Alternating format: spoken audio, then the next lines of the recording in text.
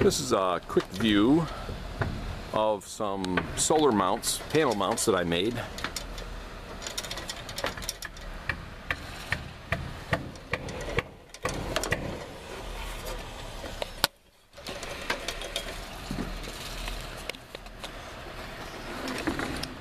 These are 320 watt panels.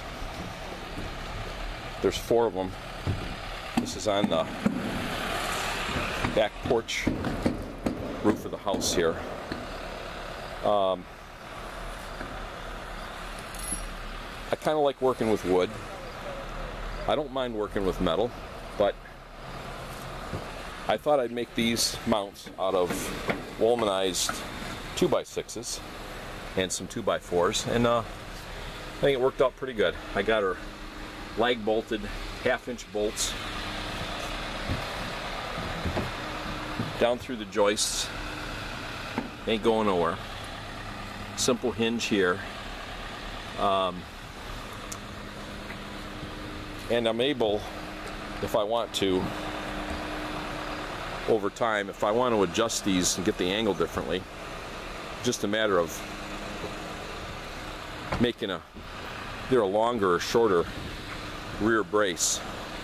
If you notice here, it's bolted with a 1/2-inch lag bolt, so it'll pivot. And same thing down there, we got a little hinge. Actually, that's a pretty robust hinge. And boy, she's solid as can be. I mean, you grab a hold of this thing and try and shake it, they're really held down well. I've got less than $200 in material to make. Well under $200 in material.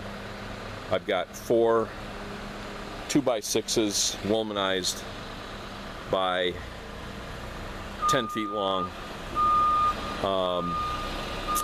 Miscellaneous 2x6s for these pieces here, and the 2x4s. And the hardware is where it's stacked up a little bit. Those hinges are about $6 a piece, and the bolts. And I got some, small bolts that hold them on. Same thing up here, and these little brackets. Those brackets are about $2 a piece, and there's 16 of those. And then these big 1/2-inch bolts that go down through the roof into the joists there. They're about $2 a piece roughly. And same way with those bolts there. So when you stack it all up, you got under $200 in material, and I'm pretty happy with it. So I just figured I'd show you that in case anybody's looking for a new or possibly a different way to build mounts for your solar panels. Thanks for watching.